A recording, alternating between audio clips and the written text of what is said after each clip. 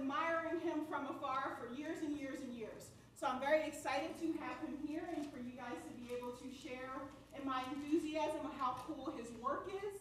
He's also kind of a neat guy too. So he runs and climbs, and he's a Gemini, and so we like all those things about him. So without further ado, Dr. Scott Creel, thank you very much for coming, and thank you guys for being here, and Ramon, thank you for helping with organizing, scheduling, logistics, and everything. So enjoy. All right. Well, thanks very much for the invitation, and I've had a lot of interesting meetings today, and enjoyed learning a little bit more about what people are doing here. Sorry, my phone's ringing.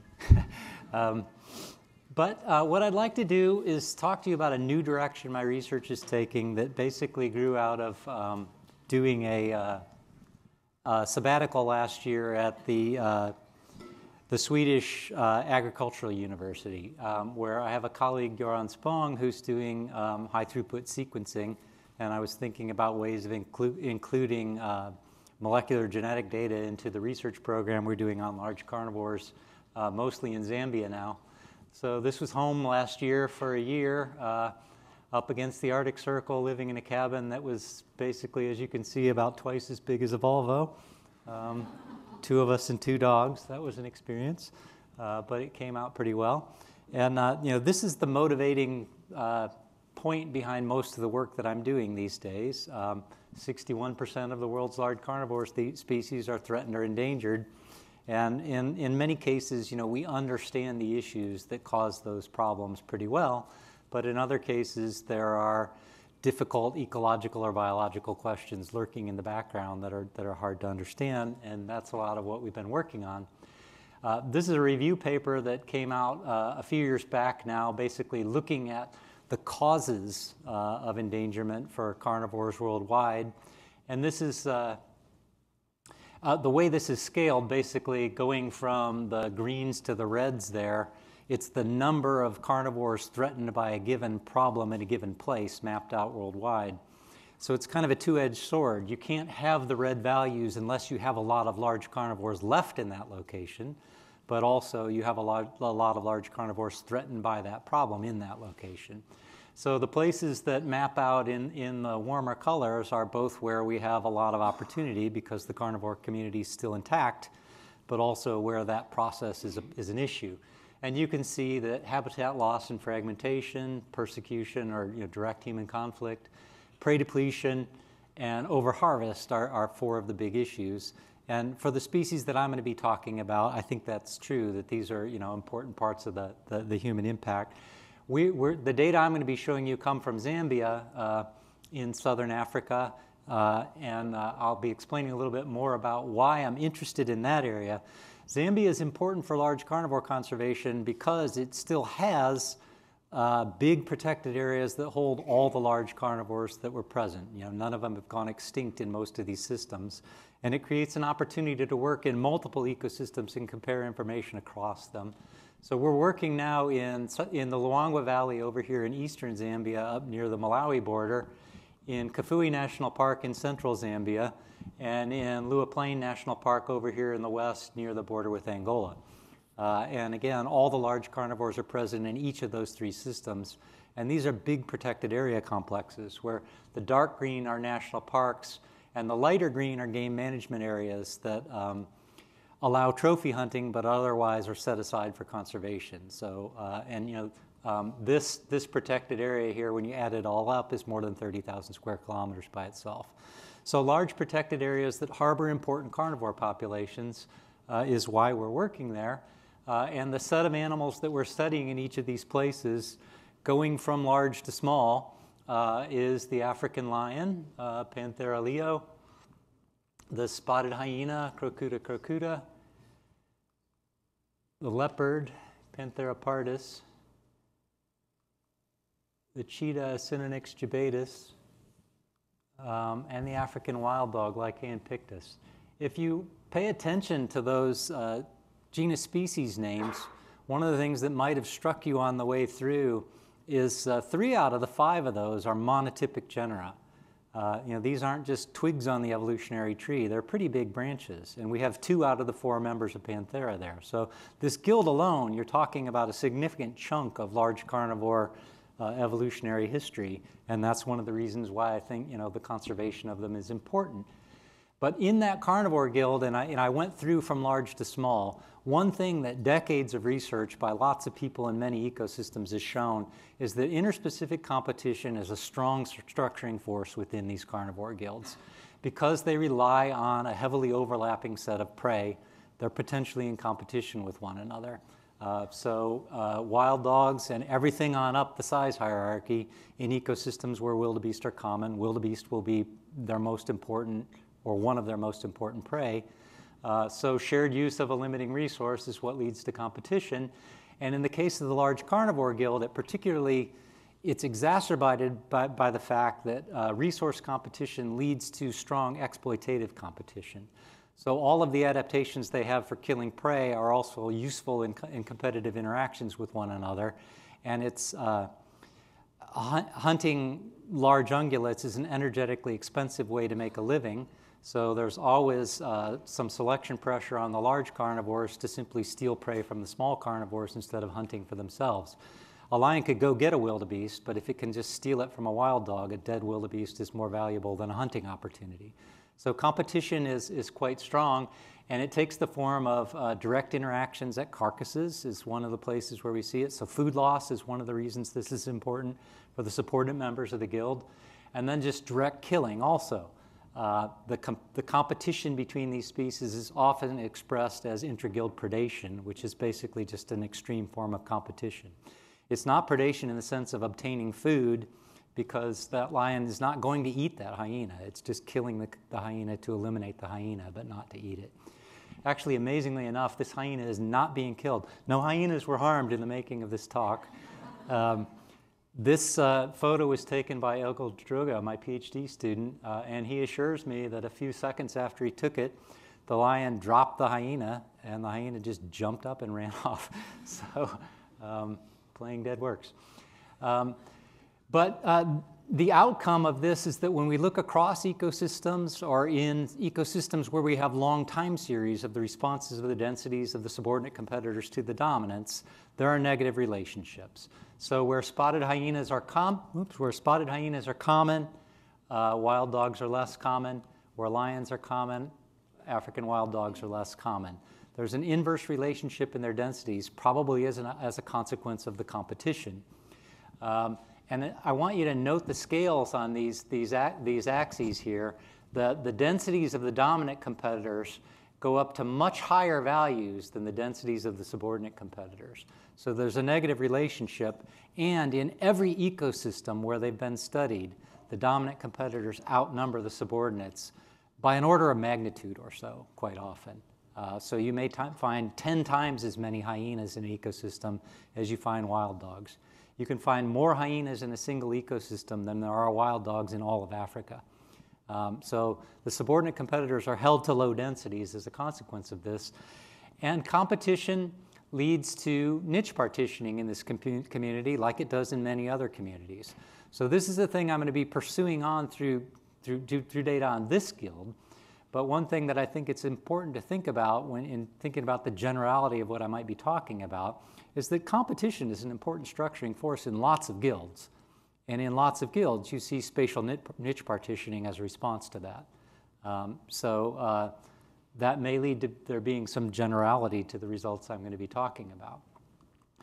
As I mentioned, there's a lot of data over a long period of time from many ecosystems by many research groups that basically suggests that negative relationship I was just showing you is causal, that high levels of competition cause low levels of density of the subordinate competitors, and that leads to niche partitioning dietarily, temporally, and spatially. And the spatial niche partitioning is what I'm going to focus on a little bit more for now. This is data from Lua Plains National Park in the western part of Zambia, and it's just showing you a data set from GPS collars on 3 members of the Carnivore Guild.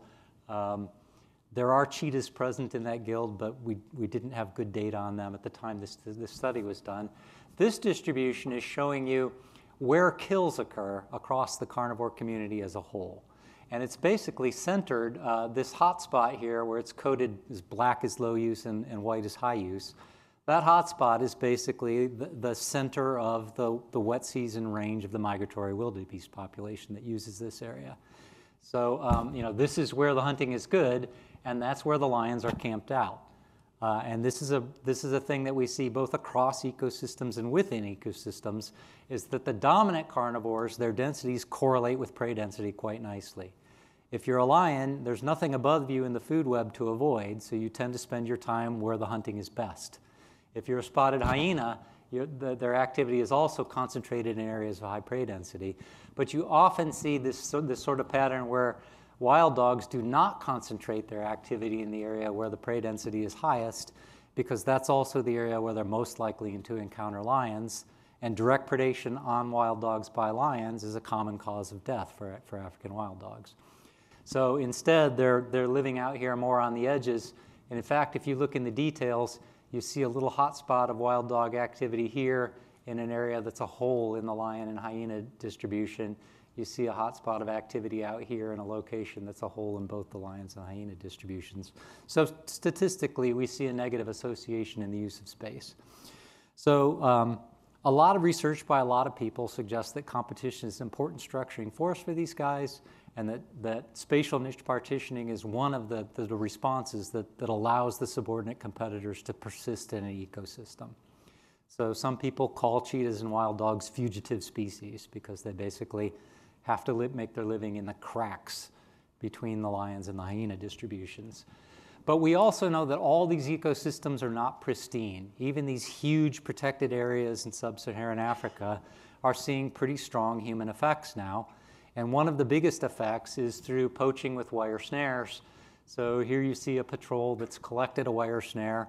And these are set in order to catch ungulates. They're being put out not to catch carnivores, but to catch the ungulate species for meat. But snares are completely non-selective. Once a wire snare has been set, the next thing that wanders through is what will be snared.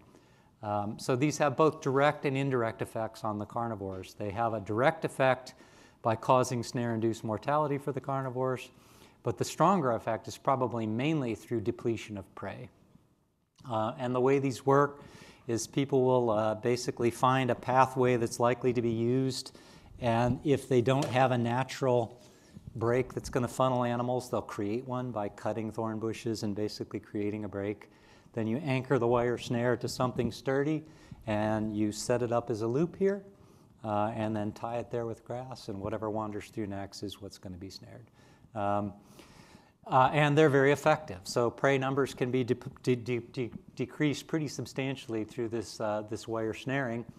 And in looking at how humans may be affecting the competition between the carnivores, we wanted to look at this in a few ways, but the best way we found to look at it was to look at data from the Kafue ecosystem, that one in central Zambia, because for that ecosystem, there was a data set available from the 1960s by Mitchell et al., a guy who was a warden there back in the 60s, collected quite a nice data set on prey selection by all the large carnivores present in the ecosystem. And we had exactly that same sort of data from 50 years later, so we could examine how patterns of prey selection have changed as wire snare poaching has altered prey density, but also altered the composition of the prey community. So what you see here is these are the data from the 60s, and these are our data from the 2010s. Each row is a carnivore, so leopard, lion, wild dog, cheetah. We don't have good data from spotted hyenas in this system because they're not common in this system. And these are the prey species organized from smallest on the left to largest on the right. So there's 18 columns in that figure because there are 18 ungulate species that are in the diet of at least one of these carnivores. And the sizes of the circles are proportional, are the proportion of the diet of that carnivore that is made up by that prey species. So what you can see is that in the 60s, there was a broader dietary niche for the carnivores than what we see in the 2010s. Large prey were taken quite often, especially by lions, but they were more represented in the diets of all the carnivores than they are now. So not only is prey density going down, but it appears that prey density is particularly being depleted for the large prey species, which have become less important for all of the carnivores, but have also produced this pattern that now all of the large carnivores prey preferentially on a set of only 4 prey species, which are quite small. So for instance, this dot right here is African buffalo, which in the 1960s were the single most important prey for lions. There are not many buffalo left in the system now, and buffalo are far less important prey species than they used to be. And the lions were not preying much on small prey back in the 60s, and now their predation is heavily focused on small prey. So the ability of the subordinate competitors to use dietary niche partitioning to reduce competition has been reduced by the lion being squeezed into the prey niche that they've already adopted. And this summary here basically just shows you that if you look at the changes between the 60s and the 2010s and just ask whether a given prey species increased or decreased in what fraction of the predation it represents, the large prey decreased in their importance 21 times out of 25, whereas the small prey increased in importance more often than they decreased. So a change in prey availability, but also a change in patterns of predation that affects the competition between the species. We know that that's at least partly related to differences in prey density. So what we don't have is good data on the prey density back in the 60s. Nobody got that data. But what we do know is that large prey have become less important for the carnivores from the 60s till now. And we know the things that are common in their diets now are the things that are most common on the landscape now. So the 4 species in that last figure that are in this blue box are puku, impala, warthog, and common duiker. Puku, impala, warthog, and common duiker. And when you look on this figure here, looking at the abundance of these animals, so this is from 7 years of line transect data done systematically across the entire study site, using generalized distance sampling to measure the density of herds, and then fitting zero-truncated Poisson models to the same data to estimate effects on herd size. We can get the density of herds and herd size to get individual density on the landscape. And that's what this column here is individuals per square kilometer for each of the prey species. And what you can see is puku, impala, and warthog are, by an appreciable margin, the most abundant prey species in the ecosystem now. And they're also they're the most important prey for all of the large carnivores now as well. So we can't say directly that changes in abundance have produced this pattern, but there's a pretty good argument that that's probably the case. So now, whether you're a lion or a wild dog or a cheetah or a leopard, when you're walking around this ecosystem, what is mainly available to you is warthogs and impala and puku, all of which are smaller than the median body mass in that ecosystem. So it appears that selective overharvest by people has basically compressed the niches in a way that affects competition, which is bad news for the subordinate competitors. They rely on niche partitioning to be able to persist with the dominant competitors in the system. And with the loss of large prey that used to be preferred by lions, we now have increased competition. So there's reason to think that within these ecosystems, these human effects that are depleting prey density within the ecosystems is altering the competitive interactions in ways that probably affect the persistence of the subordinate carnivores beyond just the loss of prey itself, which got us thinking about connections between the ecosystems and what ways human effects may be modifying connectivity between these ecosystems. Because for these species, connectivity is a big issue. These large carnivores live at low enough densities that even very big ecosystems only hold a few dozens to a few hundreds at most. So none of these species have populations that number more than a few hundred individuals. And from the perspective just of demography, but especially of evolution, connectivity between ecosystems is going to be important to maintain the species and the genetic diversity within the species. So we have small populations with even smaller effective population sizes. And Zambia is an important place to think about connectivity for these species for a few reasons. One, we have these big protected area complexes that are large enough and in sufficient proximity that it's reasonable to think that they would still be connected for these large carnivores. So just connectivity within Zambia is of interest to us. But also, if you look at the location of Zambia within Africa, it's a pivot point for a lot of the range of these species. Zambia has 8 nations neighboring it, and it's landlocked. So, I mean, it's basically at the hub of the wheel for most of the stronghold populations for most of these species.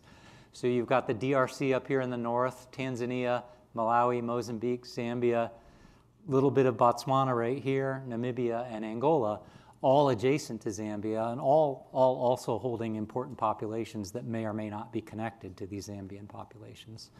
So we were interested in how humans may be affecting the connectivity between these ecosystems. And to look at that, we decided to use an index of human effect on the landscape that was produced by Oscar Venter and a set of his colleagues, where basically they mapped out for the entire world at 1 square kilometer resolution this index of how impacted a location is by human activity. And they used 8 variables to build that index that I think are all reasonable measures of how humans have modified the landscape in terms of making it less suitable for large carnivores. So built environments, cropland, pastureland, human population density, night lights as a measure of the economic development of that human population, railways, roadways, and navigable waterways. These are all ways that we've modified the environment that probably reduce connectivity for these species that I'm talking to you about. And they aggregated them into a single measure that they call the Human Footprint Index. And the nice thing about this also is Tucker et al. Just last year did an analysis that establishes that this measure can predict the movements of a wide range of species quite well. So they looked at a range of species where each dot on this map is a study that had GPS collar data for animals that allowed them to look at typical day-to-day movements and also long-range movements and relate them to the intensity of the human footprint. So the background shading on this map is the Human Footprint Index from areas with low human footprint in light colors and areas with high human footprint in the darker colors. And the scale of movement for these things that they examined range from things that are moving on a scale of tens of meters to things that are moving on a scale of tens to hundreds of kilometers. And they found pretty consistent effects.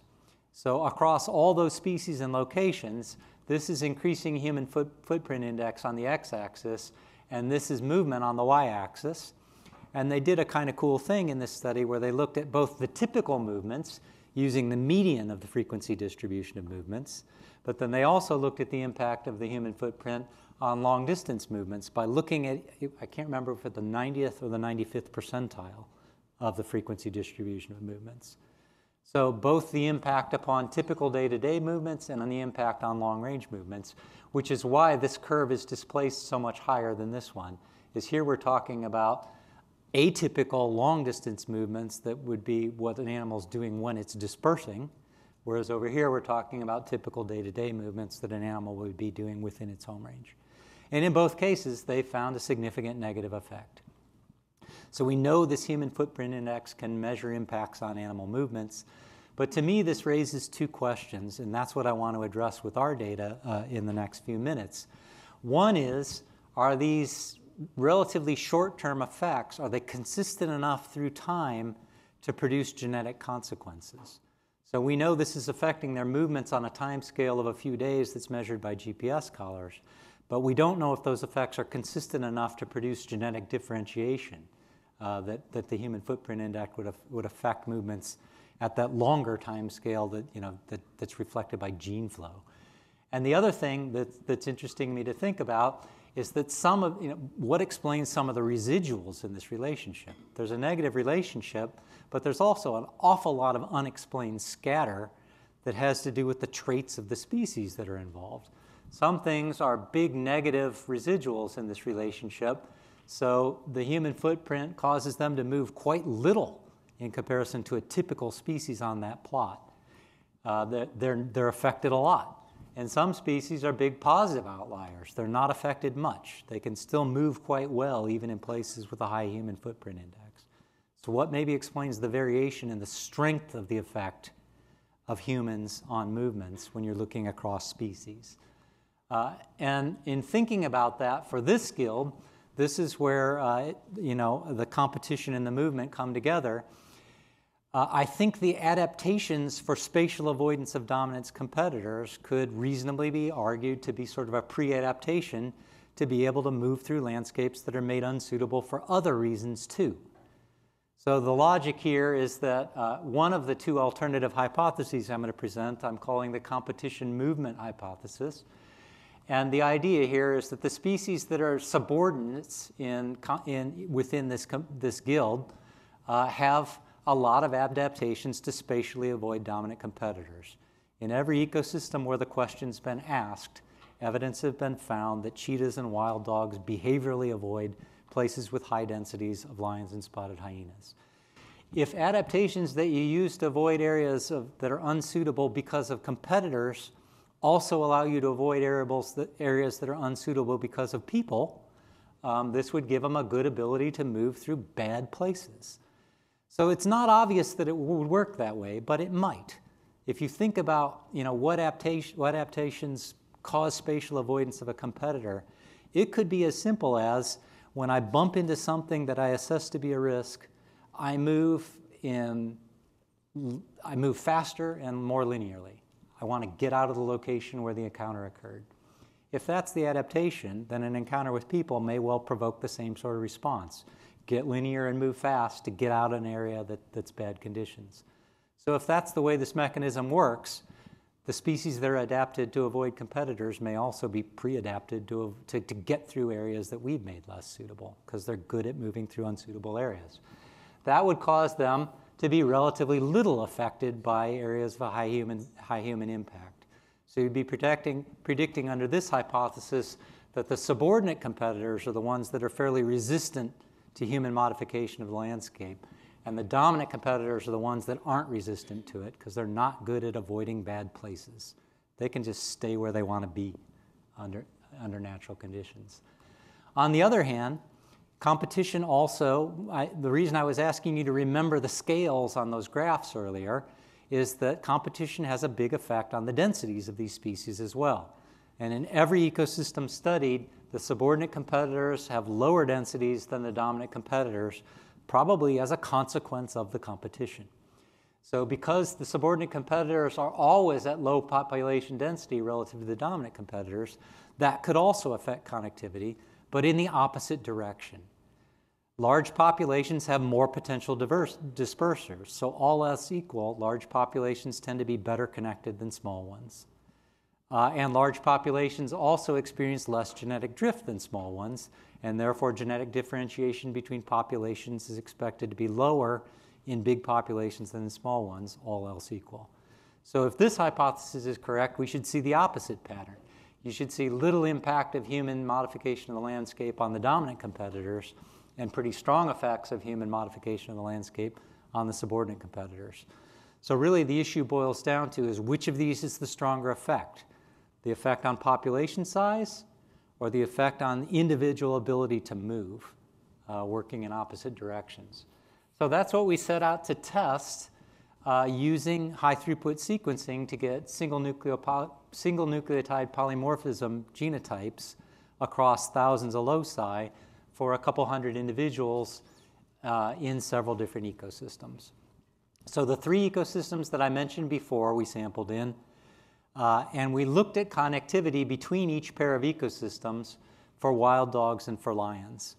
But there was one complication here in that the lion population in Lua is directly due to translocation of lions from Kafui. So we know the genetic similarities between this pair of ecosystems doesn't mean anything for lions. So we excluded lions from Lua, and we added in the nearest ecosystem that we could include that would be comparable, which was the Selous Game Reserve in southern Tanzania. So for lions, we're comparing Selous in Tanzania, Luangwa and Kafui, and for wild dogs, we're also using Luangwa and Kafui, but in Lua. So a little bit of imperfection in the design, but we can't ignore the translocation. So we got genotypes at 2,500 loci for wild dogs and 3,500 for the lions. for about 100 wild dogs and about 200 lions in the 3 ecosystems I just mentioned. And by weird coincidence, this paper is coming out later today. So good timing. You're the first to know by about 4 hours. This is just for people who are not familiar with it, a quick 2-slide description of how these genotypes are obtained. And this department seems to be fairly evolutionary, so probably a lot of you know this quite well. But basically, the blue is intended to be one individual and the yellow another individual. And for each of them, what we're looking at is a stretch of their genome. And these black locations are restriction sites where a given endonuclease will cut the genome. So when you're doing restriction site associated sequencing, all you're doing is cutting the DNA with a restriction enzyme and then looking at the DNA that's associated with that cut site. So it's a way of selecting stretches of DNA that are distributed across the whole genome, but subsampling the genome instead of doing whole genome sequencing. So for us, what we were doing is using these RADs, which is this DNA associated with a place that was cut by the EcoR1 enzyme that cuts where that sequence occurs. And then you size select these to get the fraction of the genome that you want, which in our case was about 3%. So we're sequencing about 3% of the genome of each of these individuals. And then you take the sequence data to align fragments so that you know that you're looking at the same stretch of DNA for a given individual. And that's what's done with this software called STAX. So the STAX software is literally taking the sequence data and aligning it so that you see, here we have maybe 150 base pairs or something like that that's invariant. So that's how we know we're looking at the same chunk of DNA, even though we're getting lots of fragments of DNA from lots of individuals. We're just letting the bioinformatics sort it out under the assumption that if you get that sequence of base pairs that far along, you have to be looking at the same stretch of DNA. So I don't know what 4 to the power of 150 is, but if you punch that into your phone and take the reciprocal, it's going to be a teeny little number. The odds of this not being the same stretch of DNA are very low. So when you see variation at a single base pair, that's what a SNP is. That's a single nucleotide polymorphism. So you find these loci that are polymorphic within these stretches that aren't. And in our case, we had a minimum stack depth where this is 1, 2, 3, 4, 5, 6, 7, 8, 9, 10, a stack depth of 10. We didn't use data where we didn't have a stack depth of at least 30 so that we were confident that we weren't looking at genotyping errors. We were looking at genuine genetic variation. So with that in hand, we could look at genetic variability and use it to look at how genetically similar or dissimilar these species are within and across ecosystems to test those hypotheses that I was just laying out for you. So when you have data like this, the problem you have is that if the rows that I'm laying out for you here are the individuals and the columns are the loci. We have literally 3,500 columns of information, 3,500 traits that we're looking at variation in across these individuals. So in order to describe that variation in an interpretable way, the most common thing to do is use some kind of ordination technique like principal components analysis. So what PCA does is it takes these 3,500 loci and it looks at the variation amongst individuals and it makes linear combinations of those many variables, those many loci, where the first principal component is the linear combination of them that explains the most variation in the data that is possible. And then the second principal component explains as much of the remaining variation as possible. And then the third principal component, and so on. You're just taking a highly dimensional data set and reducing it to a smaller number of dimensions. And we're plotting here the first 2 of those components, but the analysis is based on more than just the first 2. You just can't look at it very easily. And rather than using principal components analysis, we used a method called T-distributed stochastic neighbor embedding, or T-SNE. This has been developed relatively recently. People are laughing. It does sound T-SNE. It's kind of funny.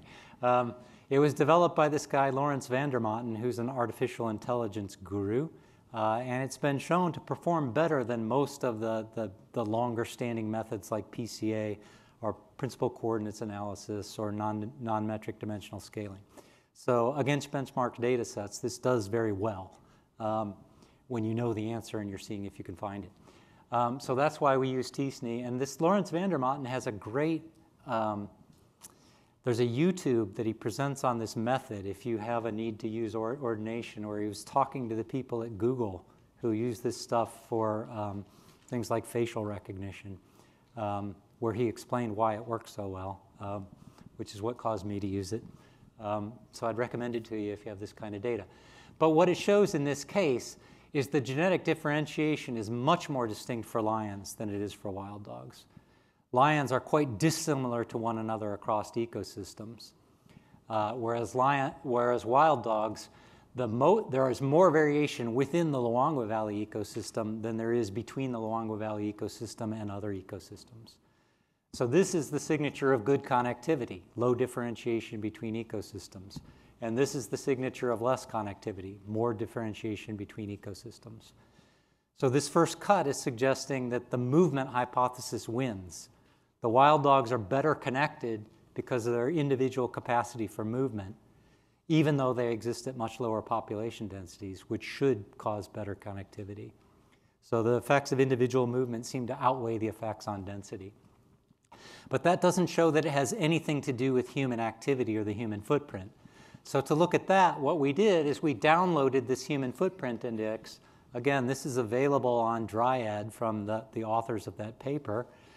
So for any area that you're interested in, you can download the human footprint index and all the 8 components if you want to reweight them in a different way for your species. And look at how they explain movement or connectivity. So that's what we're looking at here. This is the outline of Zambia. And you can see these hotspots with high human footprint index, which, if you know African geography at all, these are all these African mega capitals. This is Lusaka with millions of people. This is Harare with millions of people. This is Lilongwe, the capital of Malawi, with millions of people. That's Bujumbura in the Democratic Republic of Congo. And this up here is a series of large cities in northern Zambia that fall in what's called the Copper Belt. So this band here with relatively high human footprint index is the capital connected to an area with really high resource availability. There's a lot of copper mines up there, which actually explains the shape of the country. This weird intrusion of Congo into Zambia as a holdover from colonial days when Belgians controlled the Congo and basically said, you know what, there's a lot of resources there, we'll have that. That's what that little peninsula is there, is it's resource driven. So you have this belt here of high human footprint, and you have other areas with these darker colors where the human footprint is low. You can see the Luangwa ecosystem here on that map, and you can see the Kafue ecosystem there on that map with low mapped index. So to look at how that might affect the carnivores, we used what's called isolation by resistance. This is a pretty well-established idea now. It's been around for a while, but what Brad McCrae argued is that when you're looking at connectivity in gene flow, you can think of the connections between demes, where this is 2 different demes, and these are rates of gene flow between the 2, as being analogous to 2 nodes in a circuit that are connected by pathways that have varying resistance. So he just took theory straight from physics and applied it to this issue, saying if the analogy between demes and gene flow between them works the same way as resistance in circuits, we can just take established theory and steal it. So that's what this figure here shows, is basically this is like a map of the landscape that's been mapped out into rasters, where each one of these cells has a resistance, where the dark ones are high resistance and the light ones are low resistance. And what McCrae's method does is assume that there are many paths between these 2 locations, that current can flow from A to B through any one of those cells, and it's the integrated effect across all the pathways that determines the connectivity. I think that's a good model for large carnivores. I think if you're looking at the Kafue ecosystem in central Zambia and the Luangwa ecosystem in eastern Zambia, it's not just a matter of how well do they get down a corridor between the 2. It's that there's an infinite number of ways between the two that vary in their resistance, and therefore this is probably a good way of modeling it. So we fit a resistance model to the human footprint index for the geographic area that we were interested in, and that's what you're seeing here. So this is sort of the take-home of the whole thing now, where the points, the colors of the points show genetic similarity. This is the similarity index from the ordination we were talking about before. So points of similar color are genetically similar to one another across 2,500 or 3,500 loci. The location of the points in the XY axes shows you geographic isolation, how far apart they were in space. And the color of the base map is showing you current fit to that, a resistance model fit to the human footprint index. So the areas like this with these hotter colors are places where current should flow. They should be able to move through those areas relatively easily. And the places that are darker colored are places where current shouldn't flow, that are hard to get through because of a high human footprint. So we use that data for lions over here and for wild dogs over here to look at the correlation between genetic distance and geographic distance, and to look at the correlation between genetic distance and what's called resistance distance, the total resistance between the locations on that color-coded map there. And what you can see, you can kind of see it just by looking at the points. You know, these colors are very different than these colors. That's a replication of the ordination that we saw before, basically. But now we can directly test the correlation of those genetic differentiation with distance and with human resistance. And what you see is the correlation is low for wild dogs by either measure. So they're not too isolated by distance, and they are also not very isolated by human modification of the landscape so far for these three ecosystems.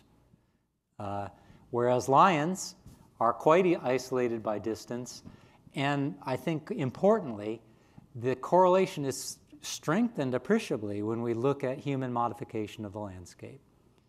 So what I would argue, or what I will be arguing in 4 hours when this paper is published, is that's evidence that we've already modified their evolutionary trajectory.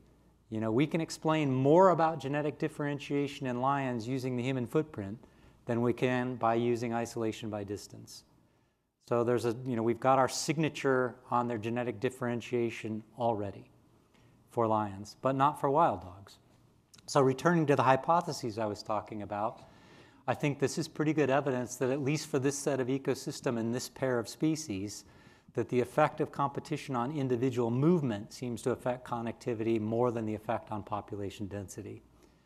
Now, there's a lot of alternative explanations still lurking out there that could explain these patterns too. So I think this is more a result that calls for more data than it is a conclusion about how it works. We need more ecosystems and we need more species pairs, and that's actually what we intend to be working on. So the data come down on the side of movement rather than density. I'm going to jump forward a little bit here just to point out that we've enlisted a bunch of collaborators. So each of the gray dots on that map is locations where we're going to be getting data for at least one of these carnivore species, and for some of these locations, all of them. So we're up now to 22 ecosystems and 5 species, and we're basically just trying to fill in the matrix of getting the complete set of species across a large set of ecosystems, where instead of just looking at 3 ecosystems and 2 species, we can see whether individual movement capacity or population density is the better predictor across a larger data set. And again, what I'd like to sort of emphasize in general is interspecific competition is ubiquitous. There's probably nobody in this room that studies anything that isn't affected by competition. And in a lot of guilds, spatial niche partitioning is a big part of the response to interspecific competition. So the things that are driving the patterns that I'm describing or thinking about, I think may have effect in other guilds. So when you're thinking back to that map showing how the human footprint affects, some species are big positive residuals and some species are big negative residuals. Yeah, we know species traits affect connectivity, but there's still room for a lot of development of the theory about what traits are most important.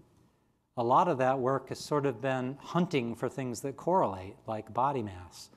because we have the data. But there are probably going to be things like what I'm talking about here that are good predictors.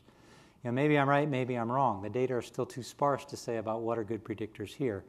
But I think this is a productive way forward to be thinking about how human impacts are going to affect connectivity, is to try to be working from theory to make predictions about what traits should matter and then test those hypotheses rather than just sort of going fishing and seeing what traits correlate with connectivity. This may be a good way forward. I real quickly want to add that these genotypes are useful not only for the kinds of questions I asked, but also more directly, we're using them to, there's a rising trade in big cat body parts. So as tigers have been depleted, that market has shifted to African carnivores. And there's a big market emerging just now in African lion body parts, cheetah body parts, leopard body parts. These genotypes have more than enough information for me to get a sample from a skin and relate it to the genetic data that I was just describing for you. And I can tell the government, yeah, that lion that you confiscated in Lusaka, that came from Luangwa. That one there, that came from Lua. So we can tell where the traffic was coming from. Because if you look at this map, the seizures of wildlife traffic are not in the national parks. You know, the seizures are on the trafficking routes. So we don't really know where it came from. But we can certainly provide an answer to that question with the kind of data that we're talking about. So yeah, that's all I have, and thank you very much for inviting me. Are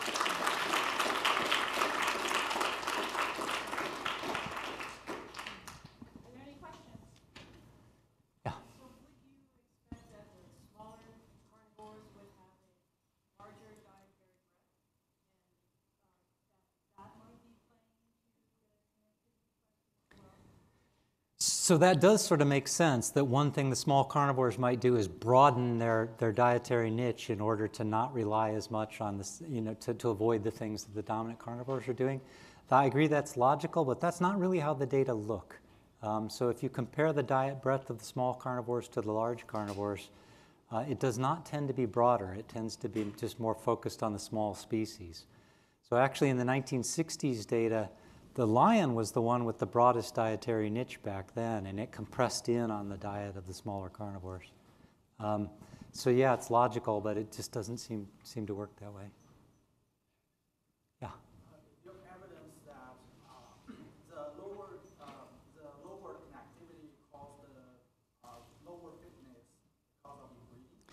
So we don't know that. I mean, the question was, does the decreased connectivity have fitness consequences because of inbreeding?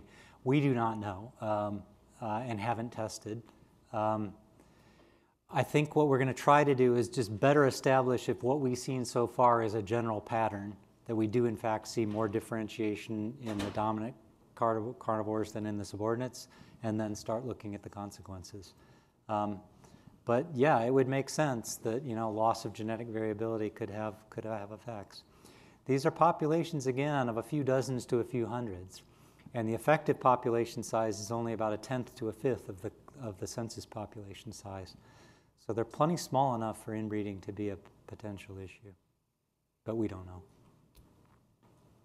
That has been argued for lions in the Ngorongoro crater. So that's one population that was argued to be not at all well genetically connected to other populations.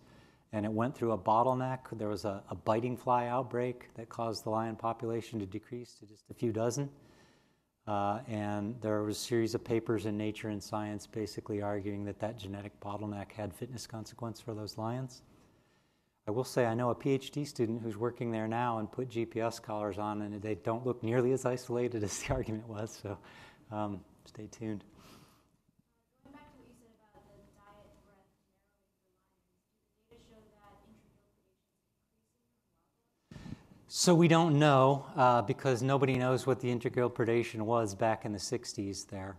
But we certainly can say that for wild dogs in Kafue now, lions are an important limiting factor. Yeah, we have had a few cases of... Lions are too lazy to work hard at anything, but lions will dig up a wild dog den to kill their puppies. So they'll find the den, and they'll spend a couple hours excavating it, kill the puppies, admire their fine work, and move on. They don't even eat them. So yeah, this is an important limiting factor.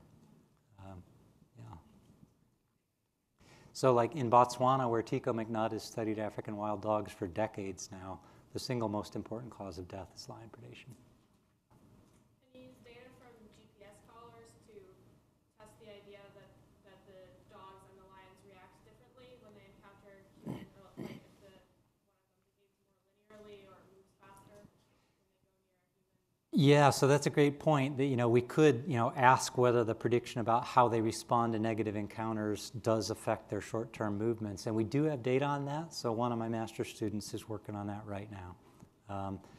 In the Luangwa ecosystem in particular, dogs are kind of stuck between a rock and a hard place. They can be in the national park, where they have high encounter rates with lions, but good prey availability, or they can leave the national park to the game management areas, where they have much lower probability of encounter with lions, but prey depletion due to snaring, increased odds of being snared themselves, and higher encounter rates with humans. So he's looking at their movement patterns using GPS collars and looking at their hunting behavior using accelerometers, in those two kinds of the landscape. Yeah, good question. I don't know the answer.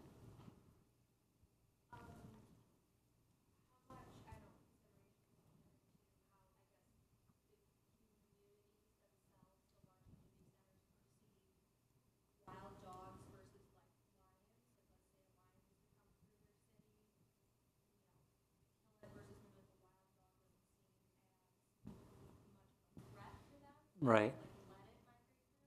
Yeah. So the question was, are the species, for a given level of human impact in a location, are humans just more actively a barrier to some carnivores than others? And they probably are, but the short answer is, in areas with animal agriculture, the antipathy towards all of them is pretty high. So the conflict is it's there for all of them. Is it equally important for all of them? I don't know. And that's one of the things we want to test. One of the next things we're going to do is take each of those components of the human footprint and ask which of those may be the best predictor by themselves. That may be a way to get at that a little bit. If animal agriculture is a big part of the effect on some species but on not others, you could maybe fish it out that way.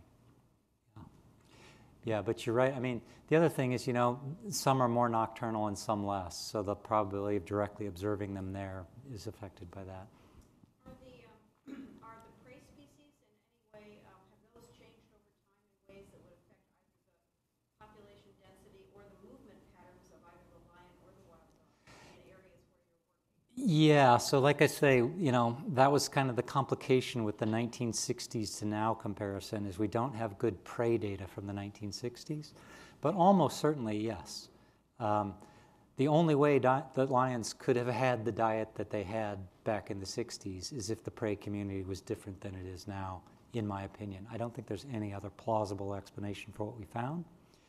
So we have diet then and diet now, prey community now, but we don't have prey community then. I guess I'm asking, partly wondering if the human footprint index is, and it's the strong patterns that you find are a direct effect or an indirect effect because of the effect of human threats on prey species, Right. as much as directly on the predators. Right, and it could be either one. Given what we've done so far, there's no way we could fish those apart. But yeah, I agree. Probably both are important. So it's a bit like the effects of snaring on their demography. The snares kill them, but the main effect actually is the snares reduce the availability of their prey. Yeah. So you showed us the graphic of the human footprint index on like a large scale, but how much variability is there between countries, and is there any interest in comparing to different regions in Africa? Well, yeah. Let's see if we can go backward really fast. The whole talk. Quick review. There'll be a quiz. Oh no, I already went by it. Sorry. Don't know my own slides.